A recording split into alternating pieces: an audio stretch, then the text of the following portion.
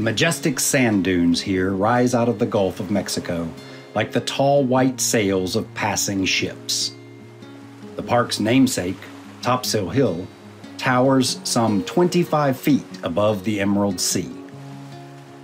Now that's a sandcastle. When the powerful Gulf winds blow, grains of sand are swept across the shore until they become trapped by the sea oats and other indigenous plants here. Over time, dunes form as more and more sand piles up. Ever wonder what these wooden fences are for? They help the windswept sand build up to form new dunes. But here in Topsail Hill Preserve, well, these dunes are the result of Mother Nature's hard and persistent work over the millennia. Nice job, Mother Nature. Of course, it's no secret that the sugary beaches along Florida's scenic Highway 30A are among the very best in the world. But among 30A's beaches, the 3.2-mile-long beach in Topsail Hill Preserve State Park must certainly be the best of the best, as they're virtually inaccessible except through the park. Yes, I said 3.2 miles of stunningly undeveloped and permanently protected beachfront. It's truly extraordinary. If you love to snorkel, be sure to explore the Seahorse Reef just offshore, with thriving marine habitats that have been carefully deployed into the shape of a seahorse. This 1,640-acre park is also home to 2 of 30A's 15 rare coastal dune lakes, including Morris Lake and Campbell Lake. There's also Nonami Lake. Oh, wait a minute. I think that's No Name Lake. I guess No Name Lake is so small, no one's ever bothered to name it. What exactly is a coastal dune lake? Well, basically they're freshwater lakes that sometimes fill up with so much rain that they actually burst through the neighboring sand dunes out into the Gulf of Mexico, and eventually the Gulf reseals those sand dunes with her lapping tides. Coastal dune lakes can only be found in a handful of places around the world. But the coastal dune lakes at Topsail Hill Preserve are especially special as they're completely insulated from the overdeveloped outside world. This is why we have state and national parks. This is the reason you come.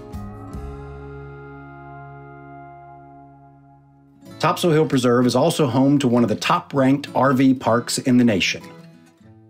Topsail is home to 150 shaded RV sites. Big rigs are welcome. There's also quaint cabins, tents, and glamping sites, a swimming pool, and a stocked pond for fishing. There's also Kith and Kin Cafe, a gourmet coffee shop where early risers get their caffeine and pastry fix. I think the uniqueness of this park is the fact that it is a preserve. You know, the preservation side of the park was what was pre-existing, that state land owned, that they really nurtured and said, how can we bring this back to the closest state of historically what it used to be? The ultimate goal is to build advocates that will in turn bring their kids, which will in turn come back to protect those natural resources again.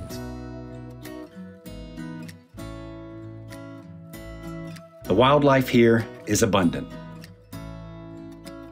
Every May to October, loggerhead and green sea turtles return to the same beach where they were born to build nests and lay their eggs.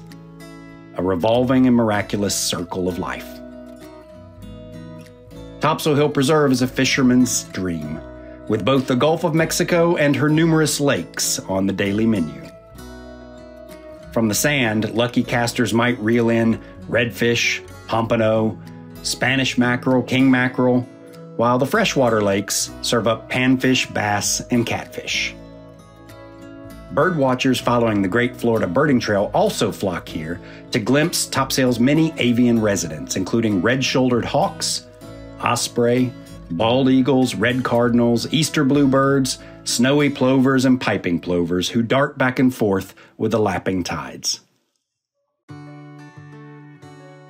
In addition to all of the birds, there are 13 imperiled species that take refuge here, such as the Choctawhatchee beach mouse, who works tirelessly through the night to spread seeds that ultimately help keep these dune systems intact. Nice work, Choctawhatchee beach mouse. Like to hike? You're in the right place. There are nearly 15 miles of tranquil trails here that meander through old-growth pine forests, wetlands, sandy scrublands, and of course, the majestic dunes. If your knees aren't what they used to be, the Beach Tram Trail and Campbell Lake Bird Trail are paved, making for a pleasant stroll or bike ride through longleaf pines.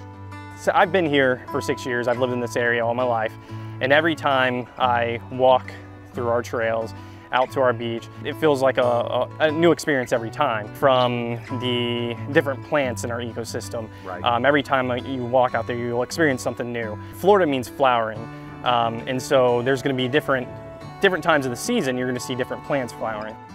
More adventurous trekkers can take the Deer Track Trail to soak in epic views of the 100-acre Campbell Lake, where you'll discover water lilies, bald cypress trees, and these alien-looking pitcher plants. Did I mention that these are carnivorous? Hey, nobody said this trek was going to be without its pitfalls and perils.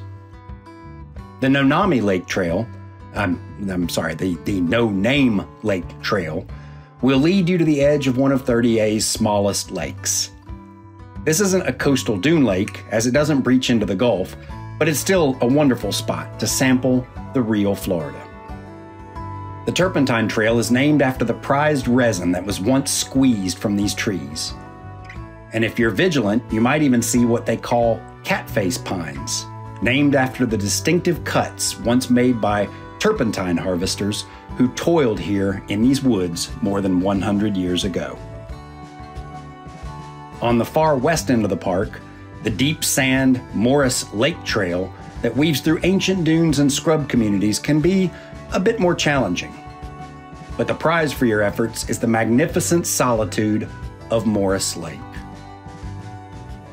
History buffs will also love the remnants of a World War II missile testing program, including an old track that was used for moving missiles and other military vehicles across this soft sand.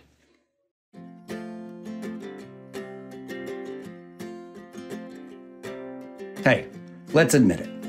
Most state parks have nature trails, right? They've got birds and assorted critters. I mean, that's kind of why they're state parks. And many state parks offer camping.